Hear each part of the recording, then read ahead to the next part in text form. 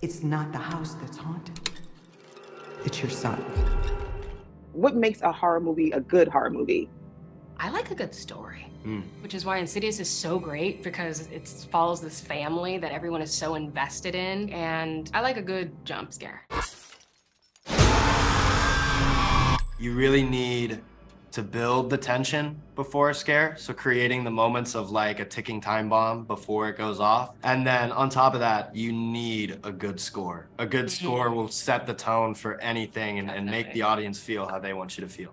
I'm so fortunate that they gave me the keys to the kingdom, or at least the keys to the rental, really, because this was a group of people that not only believed in me, but they're also just at the top of their game. You know, I came at this with a lot of skills in some areas, and in some areas, this is my first job. This is a $500 million franchise and has a massive fan base that I love and adore and have given me a wonderful career. So I was thrilled to pay it back and kind of put my stamp on it. He's very intelligent about acting and about horror, and it's a really cool thing to see. I worked with him when I was 3 years old for the first time on a movie called Little Children. And I have all these little, very vague memories in my mind of him and I just hanging out, or, you know, him giving me like a piggyback ride. I worked with him before I even had kids of my own.